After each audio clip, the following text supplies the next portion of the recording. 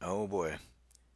If body language could tell you what a person was thinking, I guess you'd be able to read this girl mind.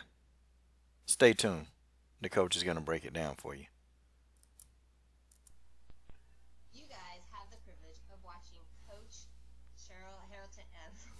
Oh no, my oh you bet. Oh lordy. Coach Chuck Harrison, there never be no comparison. You're live on the show. Sit back and have a listen. Oh well, there's a new young talent coming on the scene. I was real impressed with this one. And I don't know if you guys know who this is. A lot of y'all don't, but I've already reached out to a team for a quick interview, and I'm waiting on them to respond. I want to interview this kid as quickly as I can. All right, and that's how impressed I was about this fighter. This fighter's name is Linsey Vanzandt. No, she's not related to Paige VanZandt. Okay, it's spelled completely different. Read the title. There was some people pretty much saying that Linsey Vanzandt did not win this fight.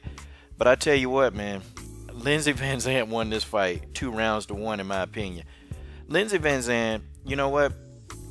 There are a lot of things that I saw that was wrong, but man, I saw some things that was right on. Linsey Vanzandt, to be such a young fighter, this girl knows how to really judge the distance. And she knows how to fight at a range, and she knows how to connect at a range. And I was impressed with that because a lot of young fighters, they don't know how to use their range. This girl definitely knows how to use her range. So somebody really has been schooling this girl on how to fight at a range if the person definitely is stronger than you. Linsey Vanzandt definitely was the weaker of the two fighters. But man, this girl, she used her legs, her low leg kicks. She utilized those things to her advantage. Nguyen, she tried to press the action. She was constantly stalking Linsey Vanzandt, constantly stalking and stalking and stalking. And Lindsey was countering. She was pot shotting. She was sticking and moving. And I thought that she hit by Nguyen with the more clean, effective strikes, in my opinion. And also, too, I like what Lindsey was doing. She wasn't doing what typical MMA fighters do. Like, they don't understand boxing mechanics, so what they do is they circle into the power strike of an opponent. Lindsey was circling away from Nguyen's power, which, like, wow, you don't see that in a fighter so young. You just don't see it. But this kid is on the up and coming. And also, too, man, when Nguyen took her down, and she was trying to scramble, but Ba was, hitting her in the thigh with her leg kicks while she was grounded. Yo, her up kicks and her trip kicks, those things were on point. And she actually, she caught Nguyen in the midsection, man, with a kick. While she was on her back, she caught her with a kick and dropped her. She dropped her with a kick while she was on her back. Like, I'm like, wow.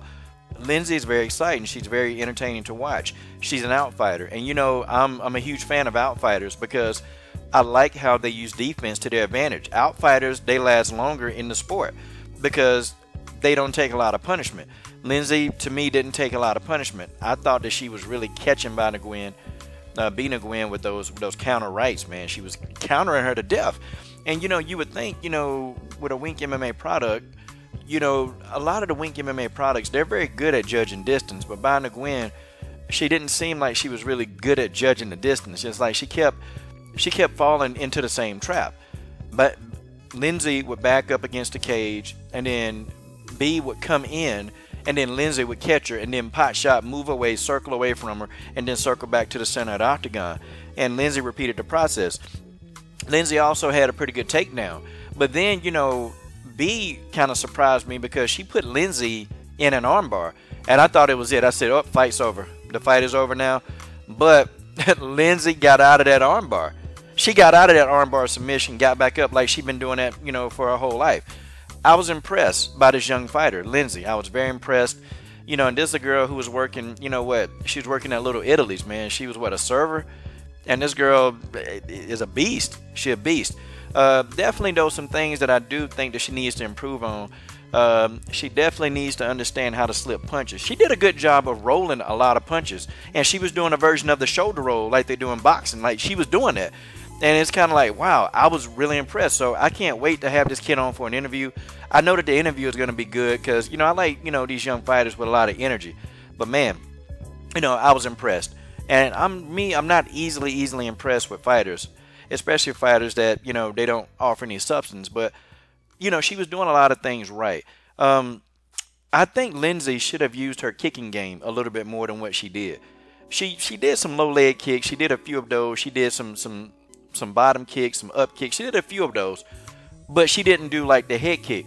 The head kick was there for her all night long. If she wanted it, if she really wanted to do that, she could have had a head kick. Kicks to the body, man. This girl didn't utilize her arsenal of kicks. And I know she can kick because when I actually went to do research on her, she kicks a lot in training. So my thing is, okay, man, this girl, Nguyen, she was ready. She was ready to be kicked to death. But it's a learning experience. I think she's 1-0 or 2-0 in MMA now. And I got to go back and do more research on this kid. But I've already asked, our team for an interview. And they're definitely going to find the time to sit with me. But, man, this definitely was a good fight. I enjoyed the fight. It was entertaining from start to finish. These two ladies, they brought it. B, let me kind of analyze B Nguyen. She, you know what? There were points in the fight where I felt like she was following. She was actually following Linsey Vanzandt around versus cutting off the octagon. So Lindsey always had a way out back to the center of the octagon. B is a very strong, she's very good at submission. She's strong. But I think at the point of the fight, these two ladies, it must have been very hot in that arena because they were perspiring. And I knew that I knew that B couldn't keep a grip because Lindsey was actually slipping away. So that's what it was. I think had the arena not been so humid, I think B probably could have scored a submission. That's just my opinion, looking out. B, I don't know, man. She's got a good jab, but she's a little bit reckless when she comes in. If she could have cut off the octagon, the fight would have been completely different. It would have been completely different. And a lot of her offense, she would have been successful. And I know it was a close fight. I thought the fight, I gave it 2-1 to Lindsey. I thought Lindsey won this fight, in my opinion, decisively. But you guys tell me what you think. This is your boy, Coach Shelton Harris, and I'm done. What are you waiting on? Subscribe to the best women's MMA platform on YouTube.